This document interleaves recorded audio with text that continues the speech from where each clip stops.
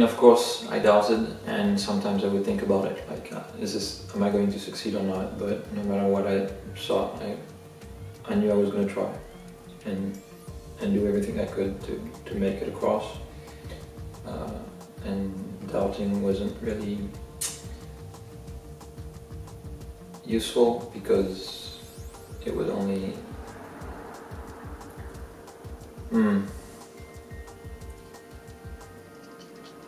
well, I knew I wanted to try anyway, so I would do my best, yeah, to get across, and like doubting would only make me scared, and so I tried to not be afraid of what would happen and just tell myself that it was doable and I could do it, and I had to do it because it would be something useful.